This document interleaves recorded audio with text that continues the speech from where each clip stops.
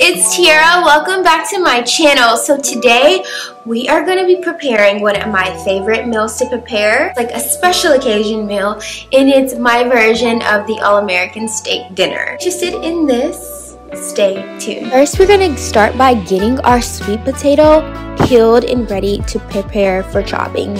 Now, I picked the biggest sweet potato that I can find for at least like 2 servings. But you're going to get as much as you need for you or whoever you're cooking for.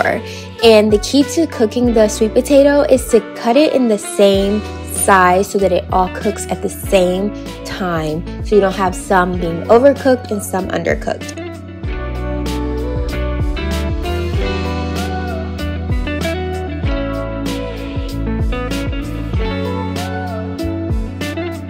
We're going to get our baby broccoli and we're going to give it a good rinse and chop off the ends of it, and we're going to season it up with some red pepper flakes, some garlic powder, some onion powder, a little bit of salt and pepper, some coconut aminos, some honey. We're going to get it all mixed up and add some olive oil in so we can get it roasting in the oven. 1, 2, 3, 4.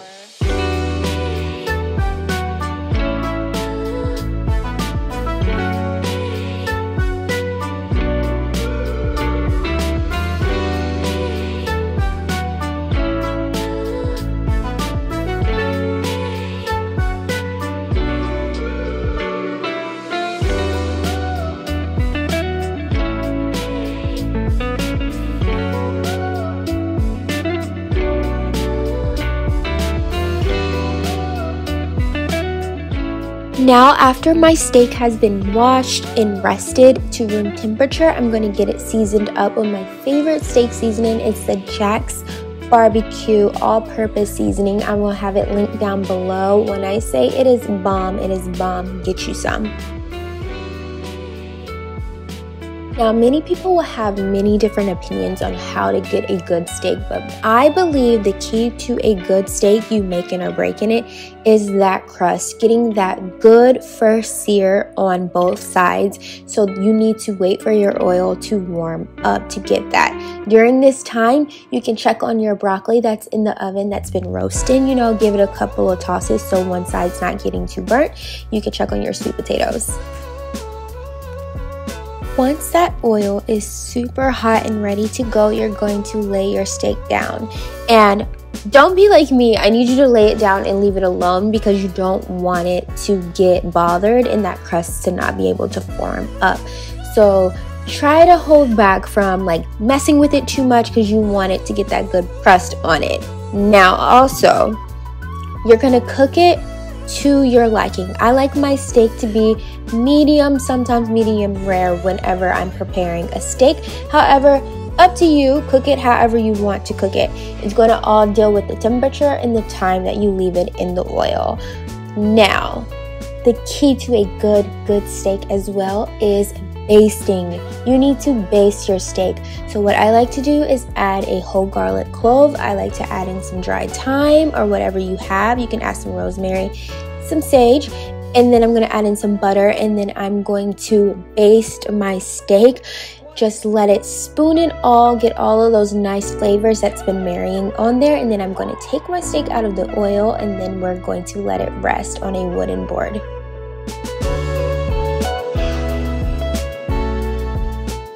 At this point, we're going to take our sweet potatoes that are all tendered and we're going to drain off the water, and then we're going to return it right back into the pan that it cooked in.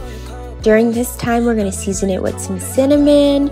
We're going to season it with some brown sugar. We're going to add in some pure vanilla extract, and then I take my electric mixer and just mix it all together to get it really creamy for our meal.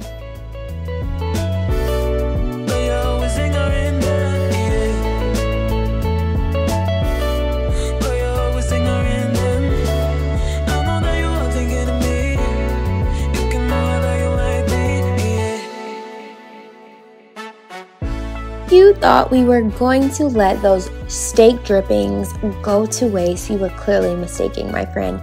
We are going to chop up some mushrooms. I'm just using some baby Bella mushrooms, and we're going to return those mushrooms to the pan that we cooked our steak in. And remember, we had all that goodness from the seasoning from the steak. We had our garlic still left in there.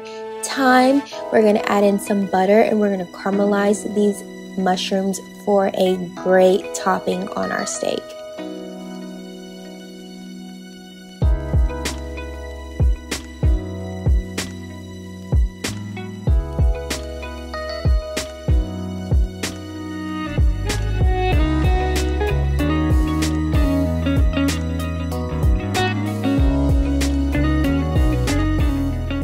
Now here's the fun part, plating. I am no professional, but after many years of watching the Food Network, I do enjoy and appreciate good presentation to your plate. So we're going to take our sweet potatoes first, and we're going to smear it.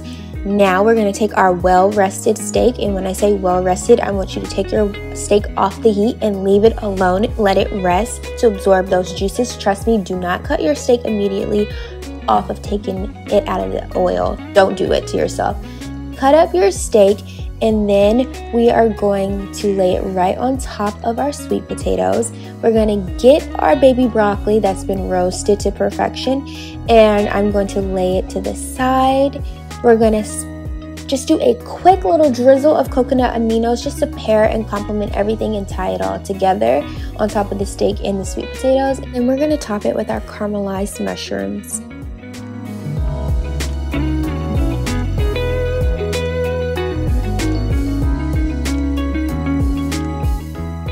I like to clean up my plate, so I'll just take a paper towel and just get any of the smears or juices that's been left from me plating off of the plate for just a better presentation.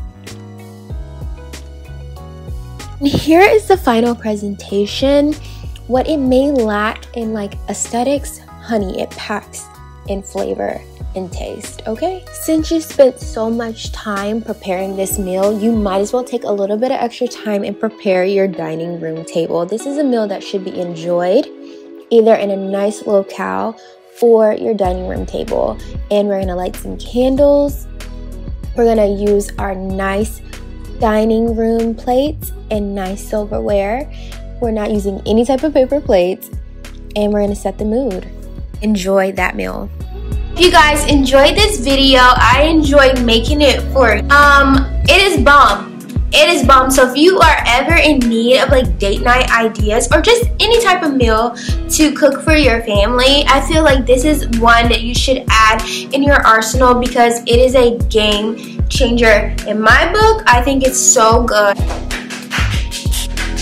Ovations, it's so good. There's never anything left on the plate. If you liked it, you can subscribe to my channel. You can also turn on your bell notification to be notified of any of my future uploads. You can leave me a comment down letting me know what you liked, or you know, if you're gonna make this meal, please let me know. I would love to hear what your thoughts are.